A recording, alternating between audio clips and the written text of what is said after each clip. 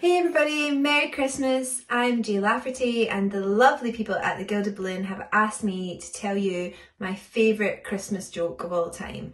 I have to warn you, it's been my favourite joke since it was told to me when I was 7 years old, but it's a brilliant one, it's a cracker, and it's this one.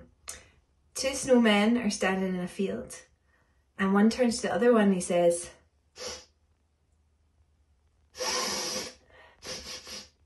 "Here, can you smell carrots?" Okay, I know it's cheesy, but it is my favourite Christmas cracker joke of all time.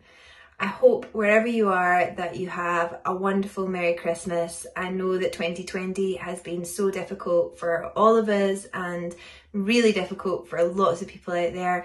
We hope that we can welcome you back to comedy and live performances in 2021, and we would just ask you to give so generously to the wonderful people at the Gilded Balloon and who have tried to keep the lights on throughout all of this, and just have a wonderful Christmas, have a happy new year when it comes, and we'll see you in 2020.